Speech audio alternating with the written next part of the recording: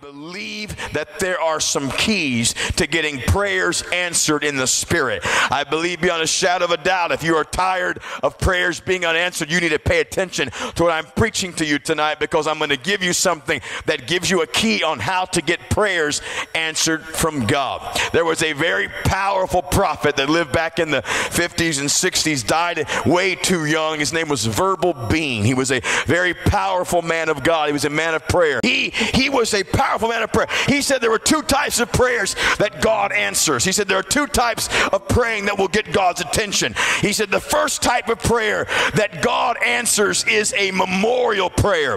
It's something that you pray about over and over and over, and then God answers it. He said, like Cornelius, when he prayed so many times that the angel of the Lord said, your prayer and your giving has come up as a memorial before God. He said it was like this. He said if a man wanted to buy a suit but could not afford the suit, he would go into the suit store with the money he had and put the suit on layaway with the funds that he had. Next time he got paid, he would put some more funds down on the suit. He would not leave with the suit. He would leave without the suit each time he went in to make a payment. But the more payments he made on the suit, when he could make them, there would become a day when he would finally pay off the suit. And when the last payment was made, he could take what he had been paying for home with him. He said that's how it is in your prayer life. You can be praying about something over and over and over and not take the answer home. If you keep praying and you keep believing, there's going to come a day when you bring the answer home with you because you've paid it in full. Hallelujah. Good morning, everybody. Great to be back at Faith Tabernacle. You kind of have your own little utopia right here. Amen. If you're a guest today, would you just slip your hand up? We're going to give you another big hand clap because you took the time to come. Thank you so much. Praise the Lord. I love coming to New England this time of the year, with emphasis on this time of the year, because every once in a while you get one of those good old-fashioned New England winters. And I've learned that rain is easier to shovel. And I am originally from New Brunswick, Canada, just up the road about 11 hours. And I wasn't born in the South, but I got there as soon as I could. But in good old Louisiana, we have two seasons, two climates, hot and then hotter. Amen. It's a privilege to be here with Pastor Kent Elliott and his sweet wife and family, the leadership team, the additions to the leadership team, and to all of you wonderful members. Preachers get paid to be good, but saints are good for nothing. You don't get paid to come, made to come. Little play on words, I took a chance on it. Marilyn sends her greetings, and there's only one Marilyn. That's my brown-haired, brown-eyed gal. And since I was here, well, actually, the week after the wedding I came, and you helped me get through that. Well, we have a year in. What do you think about them? I'm still thinking. Trust but verify.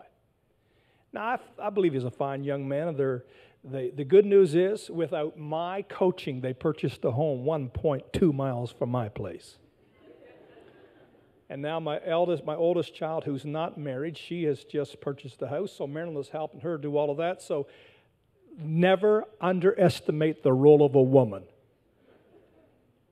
First of all, having children. Men, say amen. Aren't we glad that we were not called for that? I think that women are more resilient. I think that they have, in sometimes, a lot more backbone, and all the women.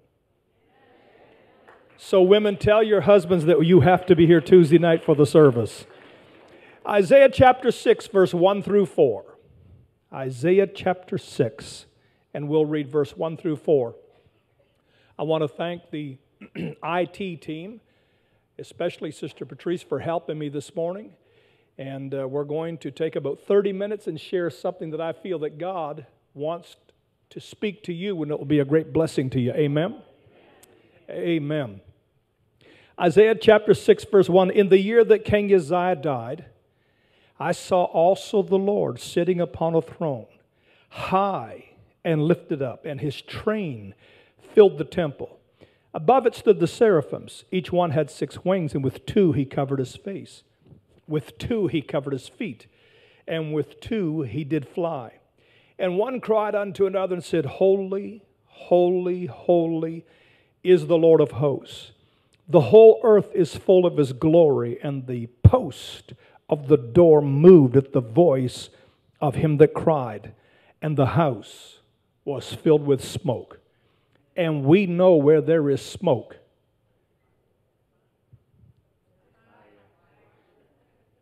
and since with the type message I'm going to preach, I'm going to request that the media team not put the text back up. We're going to refer to it a little bit later on, but we won't refer to it up on the screen. This morning we're going to speak for just a few moments on oblivious to the obvious. Amen. Lord God, I'm going to ask that you'll let a strong anointing come in this house. We speak anointing.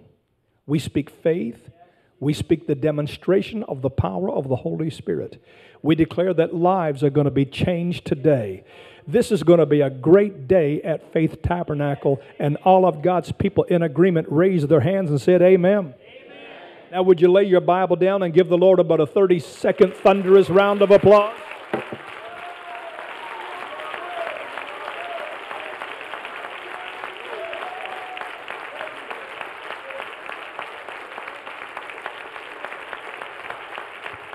We love you, Jesus.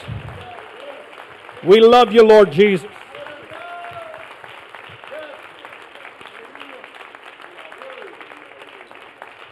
And I know you're going to help me this morning. That's what you always do at Faith Tabernacle. Hallelujah. Oh, that sounds good. The atmosphere has changed. You have invited him in. He's everywhere present, nowhere absent. He was here, but you're inviting his manifest presence. You have pushed aside everything you were dealing with before you walked in here. You are acting like you are not intimidated at all for the Holy Spirit to rule and reign, and for Jesus to establish his kingdom in this house today. Praise the Lord. You may be seated. If you'll allow me just to set the table for this text, Isaiah chapter 6, verses 1 down through verse 4. What in the world was he referring to when he talked about in the year that King Uzziah died? So here it is. Uzziah was 16 years of age when he stepped onto the throne over Judah. He reigned for 52 years. The Bible says he did that which was right in the eyes of the Lord, and we know that righteousness exalts a nation. It appears that Zechariah was the main prophet that spoke into his life, and everyone needs the word of God spoken into their lives, even kings. During his reign, Judah prospered. Some things he did, he fortified the towers, and he strengthened the armies, and by doing so, he defeated the Philistines. And because he was so creative and innovative and progressive, he employed skilled men to develop certain types of weaponry. And because he had a great love for the land, he promoted agriculture. And in every facet of his reign for a good part of 52 years, the favor and blessings of God were upon Judah, and it flourished. And then Zechariah died. There was a void, a vacuum. And Uzziah became arrogant, a law unto himself. He was not inquiring of the Lord.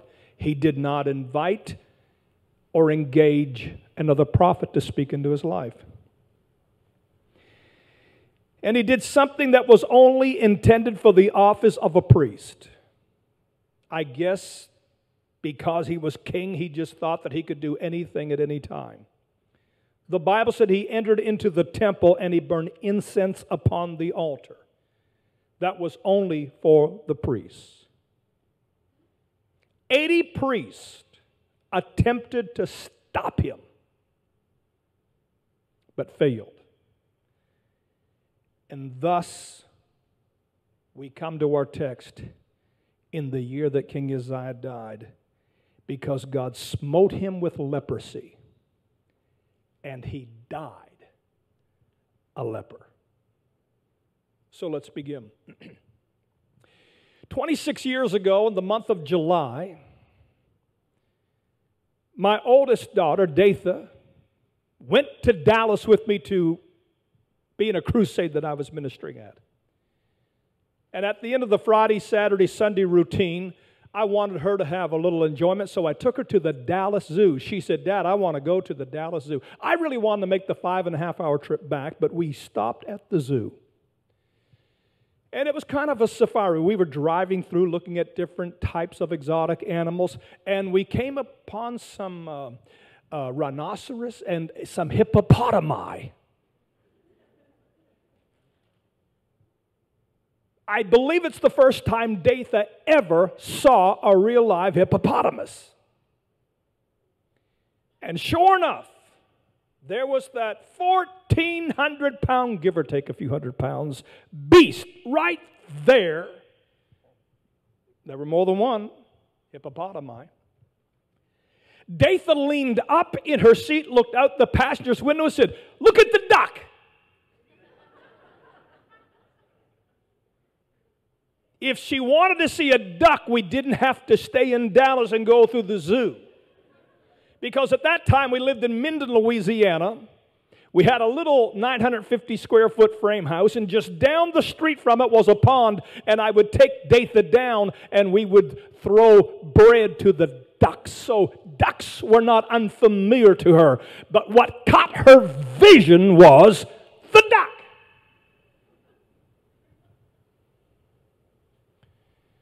And so, I wonder what I am seeing in 2016.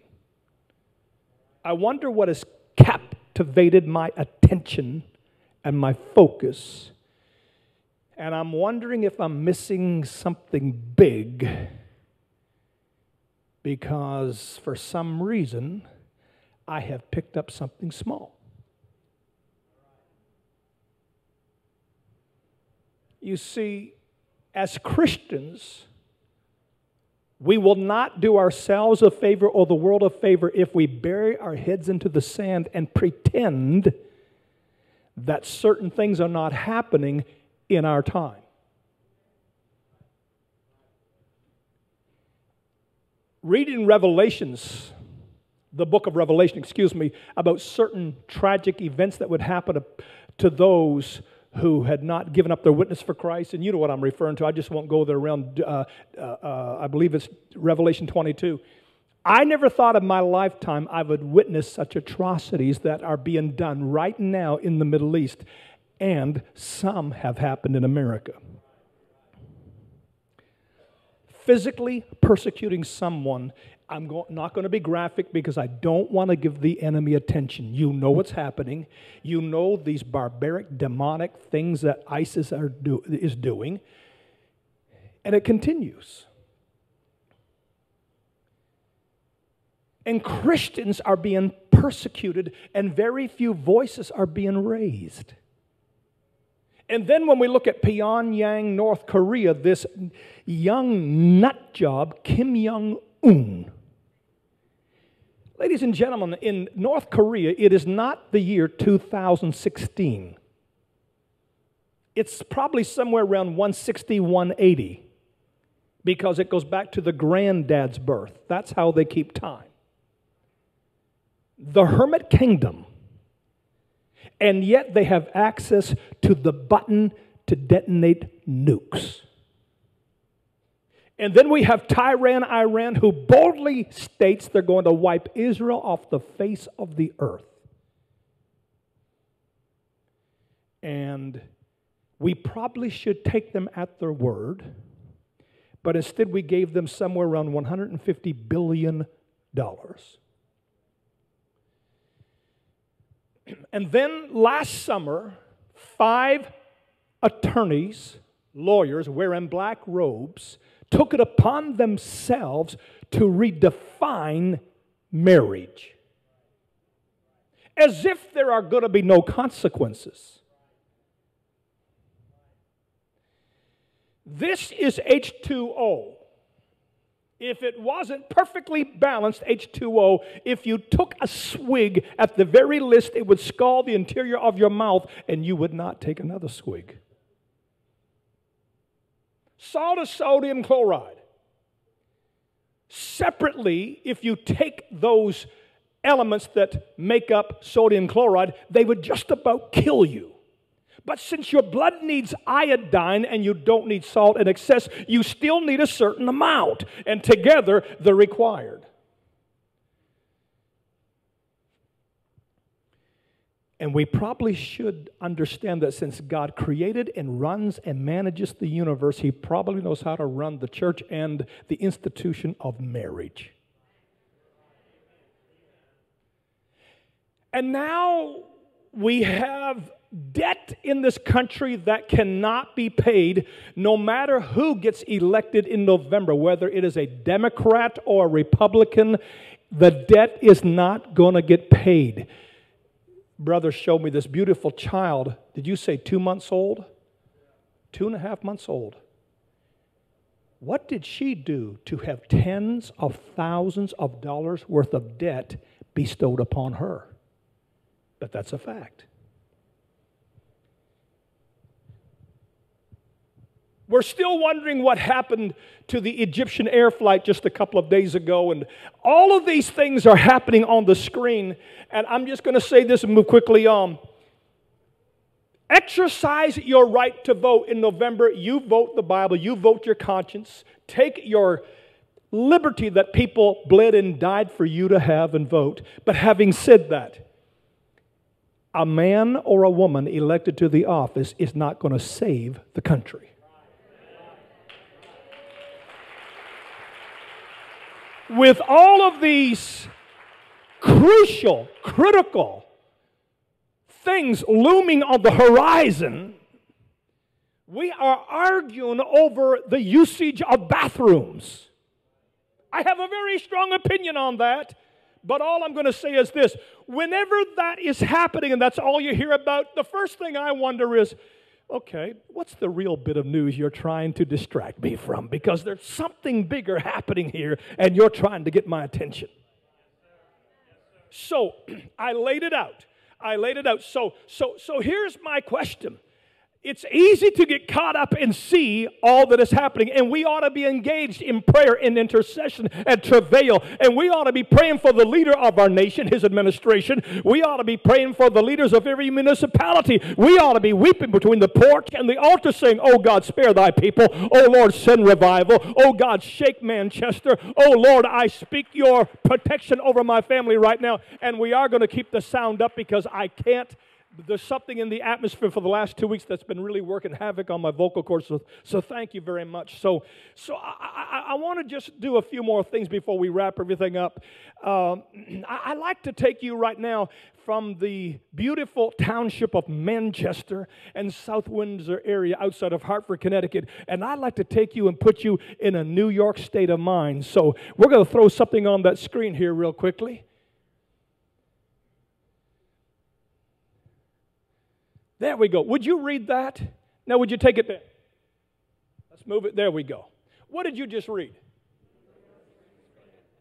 So you're since it's springtime and on the beautiful East Coast, I've got you in a New York state of mind. Well, I want you to read that one more time. Okay, read it with me. Would you take it down? What did you just read? Yeah. So Pretty much all of us, because I heard someone shout it out, pretty much all of us believe that we read New York in the spring.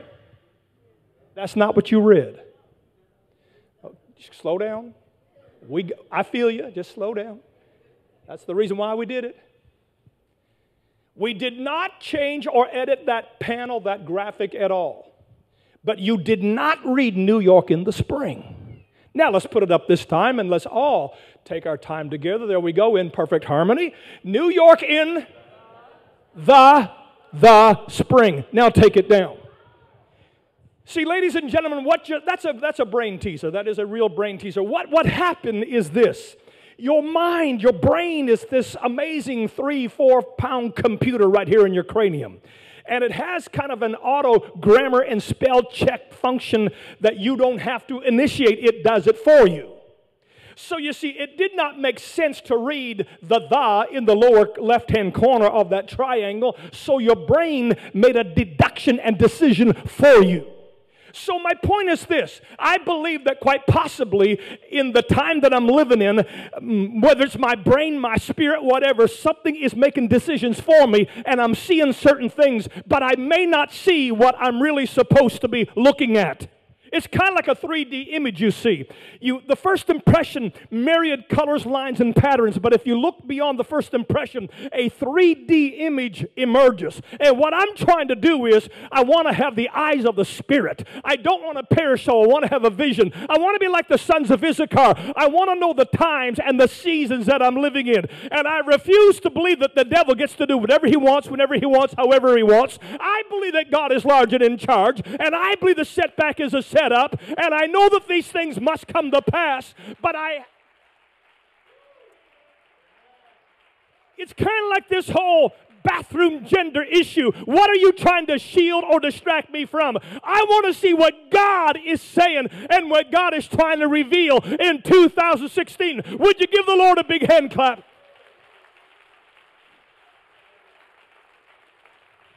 Now, let me tell you a little bit about myself, and we're going to kind of get on these cues a little bit quicker with our graphics.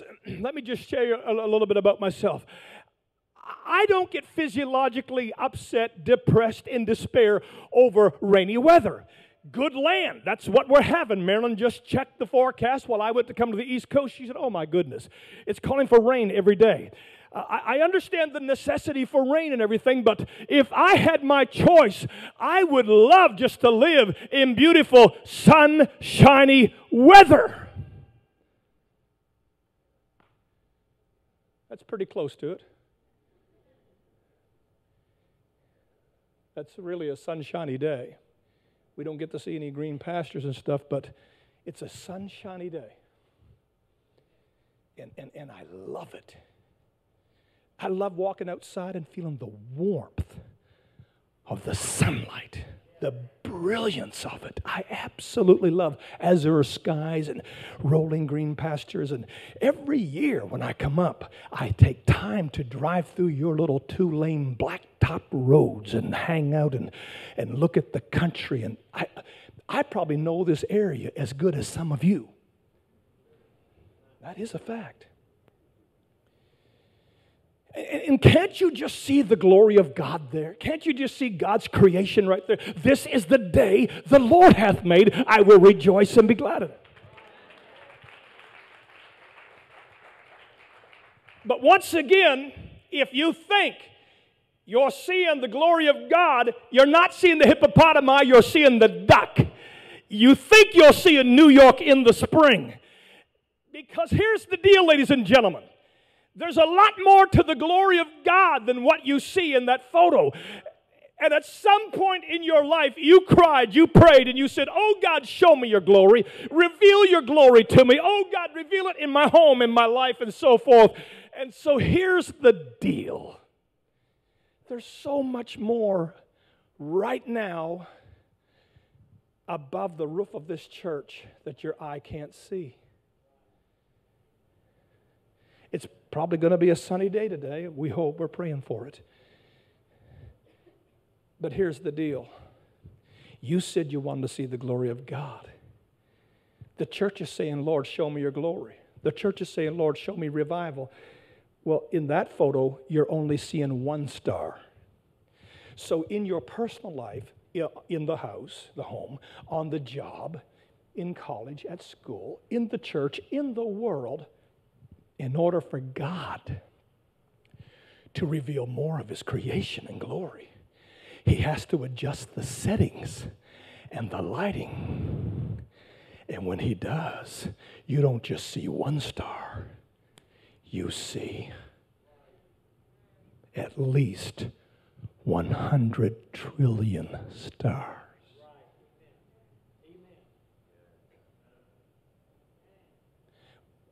Sister Patrice, can we go back to that second slide real quickly?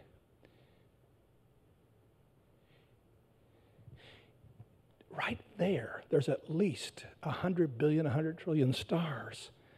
Orion's belt is there. The Big Dipper, the Little Dipper is there. Alpha Centauri is there. But you can't see it because of the timing and the lighting and the settings. They're out there right now. They have not disappeared from existence. It's just the times that we live in. And when God adjusts it, then you get to see more. That's what I'm saying. And we'll just leave that on there for a while. So before I wrap things up, I just want to know, are there people at Faith Tabernacle today that want to see the glory of God, the creation of God, and the darkness does not scare you, and you don't have to just have a beautiful sunshiny day? God's allowed to adjust the setting and the lighting in your life and reveal His glory. Would you stand with me all over the house? Because I believe with all of my heart, and musicians, would you join me, please? I believe with all of my heart that God planned this from the get-go. I believe that you are going through certain things in your own lives that God is orchestrating. Let's come, musicians. And He is simply setting things up so that He can reveal His glory to you.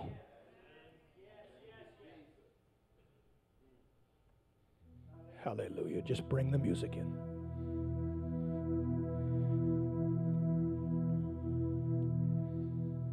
And we're not going to refer to any text on the screen, but would you finish the first part of my sentence, the sentence in my text with me? In the year that King Uzziah died,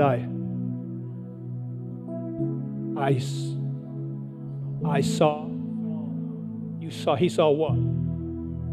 That's not what he said. In the year that King Uzziah died, I saw also the Lord. Saying I saw the Lord connotes, implies, infers something entirely different.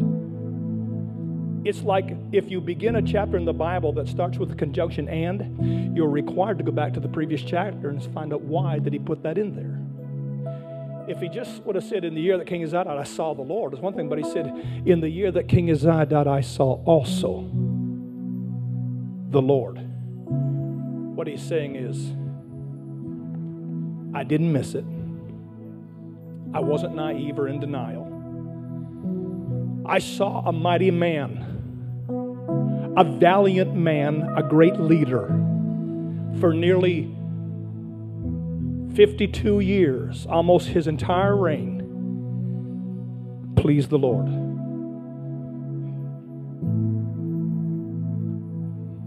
But I didn't come to give my eulogy and simply articulate the negativity. He fell from grace. He got exalted and he died a leper. That's not what he said. He said, in the year that King Uzziah died, I saw also the Lord. And if he would have simply stayed on the duck, he would have missed the hippopotami. If he would have simply read it one time and said, New York in the spring. If he would have been naive and just saw a beautiful sunshiny day and thought, well, that's it.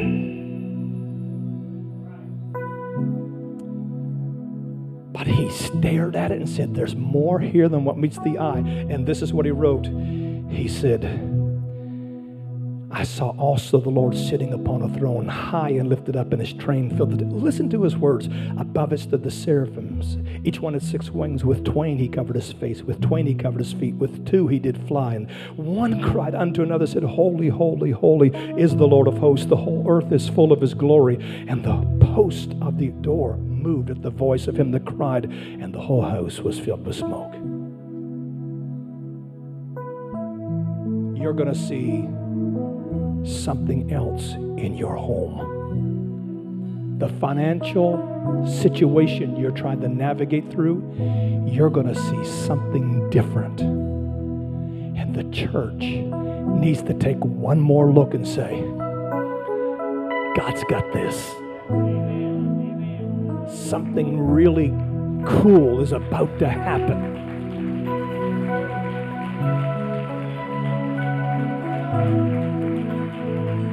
You see, for the earth groans, and the creature waits with great expectation for the manifestation of the sons of God. You see, right now, you are marginalized, ostracized, criticized. You are branded a right-wing, religious, bigot, radical, all the other terms to it. But God's going to adjust the lighting and the settings around the world and right here in America. And the stars are going to be revealed. Not on a red carpet in Hollywood. But you, and you. Because Daniel said, they that know their God shall be strong and do exploits. They will shine as the brightness of the firmament. I believe that God's going to shake this earth. I believe that the glory of the Lord is going to cover the earth as the waters cover the sea. I believe that more are going to come to God at the midnight hour than have come to God in previous times, seasons, and hours. I believe that we're on the brink of the greatest breakthrough the world has ever known. No wonder the enemy is doing what he's doing. I believe that ISIS is a manifestation of a devil who is scared to death. Why would you say that? Folks, I'm not a Dr. Phil type. I am not of his ilk. But a whole lot of things stem from fear. Anger comes from fear. Jealousy comes from fear. There's just a whole lot of stuff that have to do with fear. And I believe that since God has not given us a spirit of fear, but there is a spirit of fear, well, the devil must have originated it. And I believe the fear on the world is his own fear. He's trying to superimpose on the world. Why would he be afraid? Because he knows the clock is ticking and it's almost over. So I believe that ISIS is a last-ditch attempt, desperation on the devil's part to try to incite fear. But we will not be afraid. We will live in peace because we know that God is not only a God of the daytime, he cloaks himself in darkness. Would you give him a big hand all over the house? If you don't mind, I'd like to pray a prayer over you. If you would like to see the glory of God in any situation and in any season, would you raise your hands right now? Even if you're a guest, would you mind raising your hands? And in your own words, ask him, oh God, I want to see your glory. Oh God, reveal your glory in my own life, in my home. Lord, if the situation I'm going through, whether it's physically, spiritually, emotionally, or financially, if it is meant to reveal the glory of God in a greater way, then Father, I pray have your way. And Father, if you are allowing certain things to happen for the glory of God to be revealed in America, I say have your own way, Jesus. Have your own way. And all of God's people said amen. I sense a hunger in this house today. Do you? I sense a strong, strong hunger at Faith Tabernacle today. I believe that we ought to entertain his presence one more time.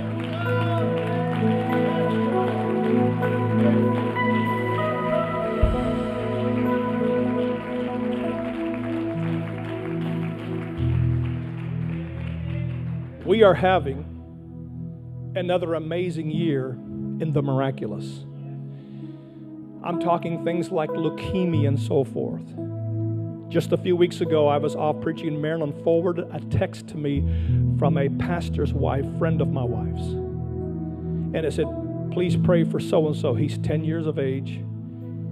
His husband his father and his mother are on our ministry team, and they just discovered at the Baton Rouge Hospital a large mass in the center of the 10-year-old boy's chest. So I looked at the text, I read it, and I believe that God can use me to speak through this microphone, on the telephone. I believe that God can use a text message mode to heal. So I set the text out in the name of Jesus. Now, it wasn't just me, many people praying, but I said, in the name of Jesus, we command that mass to go. The medical personnel at the Baton Rouge Hospital felt it so necessary, so critical, that they put the 10-year-old and his mama on a jet, flew them to Memphis. It's not a real long drive to Memphis, but they flew mom and boy to Memphis to St. Jude's. And a few hours later, we get the next text. Praise God. There is no mass. Now, he is going through some treatment, but there is no mass.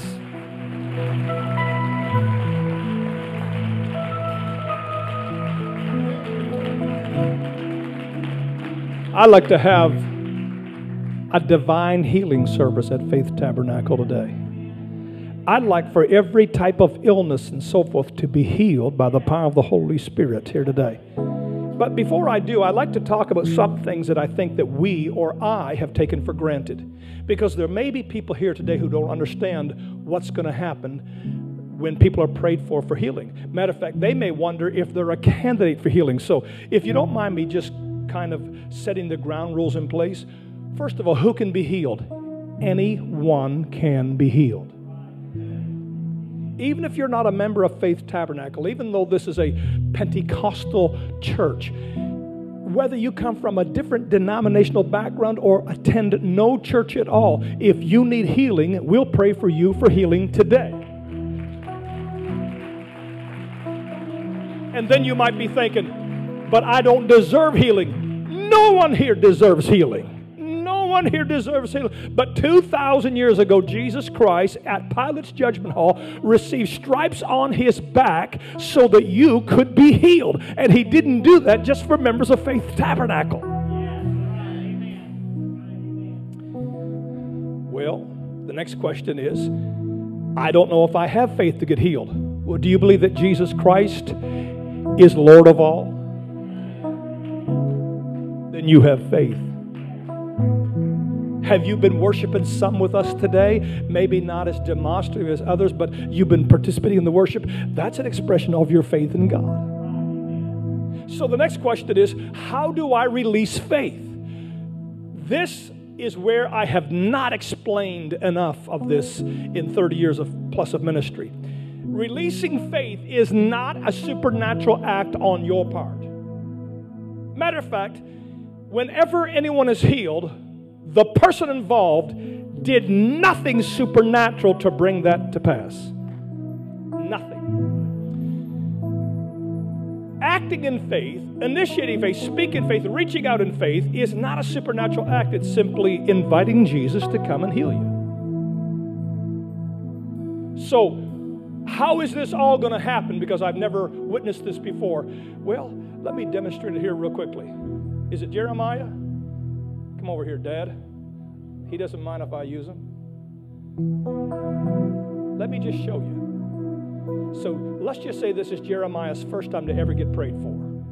So since for intents and purposes, it's his first time. So since I know it's Jeremiah's first time, Jeremiah, right? Since I know it's his first time to get prayed for, I'm not going to coerce or push him. What I'm going to do is I'm going to say, so what's your name? Jeremiah. So Jeremiah, what do you need to be prayed for? And we're going to give you a headache today.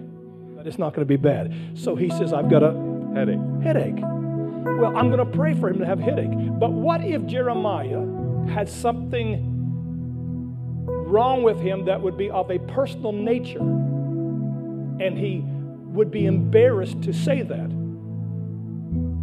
He can simply say, God knows. Because if he says God knows, we'll never know.